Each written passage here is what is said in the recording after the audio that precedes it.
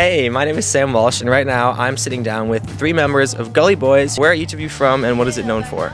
I'm from Minneapolis, and what is it known for? Prince. Prince. That's basically it. Yeah. No, I'm from North Minneapolis, so we're definitely known for Prince. There you go. We're both from La Crosse, and we're known for the biggest six-pack in the world. Also the most bars on one street. So if you guys could have either Prince or Bob Dylan cover a Gully Boys song. Prince.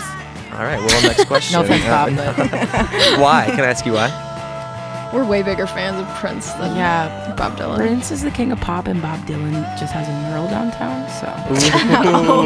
That's a hot take. I just never, I don't know, I've never had a Bob Dylan phase like I've had a Prince phase. Like, Prince is a way of life. Yeah, it's not a phase. Bob Dylan's a phase.